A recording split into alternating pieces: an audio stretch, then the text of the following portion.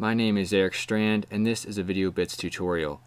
I had to batch process and remove audio tracks from a bunch of B-roll clips the other day, and I came across a script that's really handy, simple, quick, effective, saves you a load of time. It's from Precision Post, and it's a very small application that comes in a zip folder. The only thing is that you need QuickTime Player 7, and they haven't tested it on a non-pro version of QuickTime 7. So just note that, but most post-production people will have this on their computer. I downloaded it, dropped it in my applications folder, opened it up, click proceed,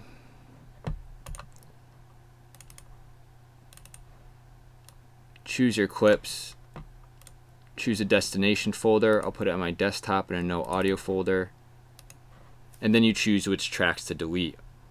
Now I'm going to show you that in this example, I'm going to get an error from the script, and I don't know Apple script. I'll be upfront about that. I don't know Apple script, and I don't know why I get that error. And I'll show you that here.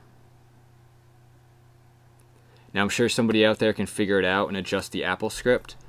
But what I did figure out was that if I open my applications folder,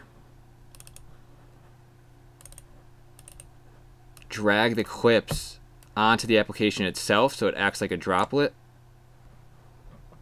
I choose my folder of where I want to save the clips, and now I choose to remove the audio tracks.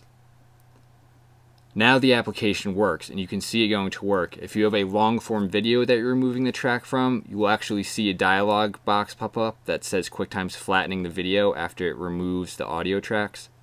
But you'll see that the file is processed successfully. If I go over to the desktop, I'll do a little comparison here. I'll open this up in QuickTime. Apple J, you'll see a timecode track and a video track.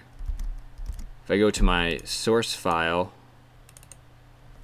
Apple J, timecode, video, and soundtrack. So you'll see that the application did remove the soundtrack. It's a fast, quick way to do a load of files in a very short amount of time. But again, really cool, simple software provided by Precision Post, so thanks to those guys for that.